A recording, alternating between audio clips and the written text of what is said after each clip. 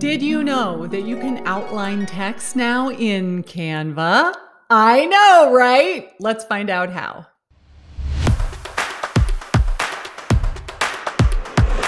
Welcome back, everybody. It's your favorite Canva aficionado, Karin Carr here, and today I'm going to teach you how to outline text for your YouTube thumbnails. It's been long overdue, and finally, I figured out how we can do it in Canva. So let's jump on over to Canva and take a look at this sample thumbnail. So here we are in Canva. I started a new design, said that it was a YouTube thumbnail, and I chose the photo that I wanted to have in the background. Now I need to add my text. The simplest way to do it is to simply hit a T on your keyboard, and it opens up a box of text on your screen. I love the Canva shortcuts. They are such time savers. Now we want to change this text because it's obviously too small and it's not my favorite font in the whole world. What if I did Anton and I said I wanted it to be 42, and I'm going to change it and make it white. So it's a little bit easier to read. Great. So here I've got my text. I still think that's too small. Let's make it giant.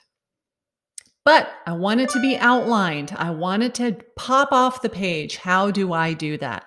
Click on your text, go to Effects, and click Hollow. Now you see what it did, right? First, I need to duplicate this. So I hit this little button up here by the trash can, that's the plus. I duplicated it. For this one, I'm going to say none. So now I have one that's solid, one that is an outline, and now all we have to do is change the color.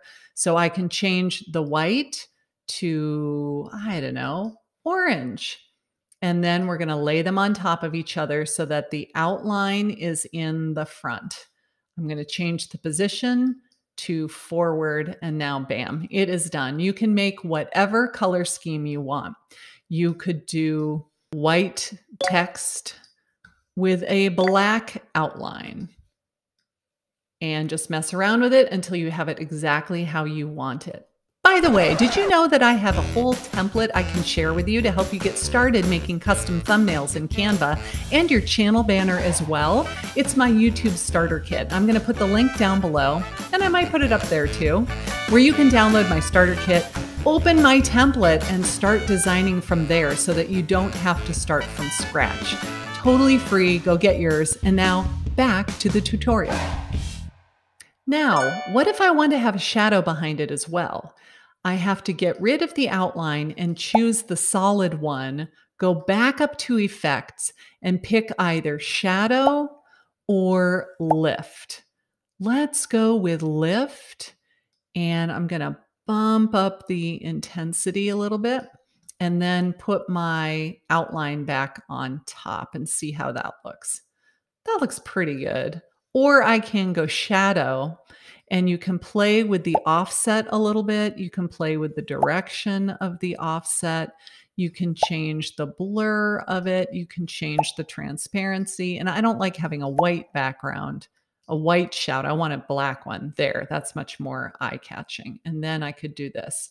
Again, that doesn't have to be black. It could be orange. It could be blue. It could be red. Let's go with blue. So now my text is outlined and it has a shadow behind it. Thank you, Canva, for allowing us to have this kind of capability where before we had to use something like Adobe Photoshop in order to be able to make our text look fabulous.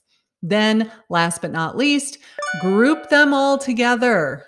And when you hit group, now we can make the whole thing bigger and smaller. We can move it all around without having to move each thing individually. If you liked this tutorial, you might like these about Canva as well. And don't forget to get your YouTube starter kit. I will put that link down below so that you can start from step 10 instead of starting from scratch.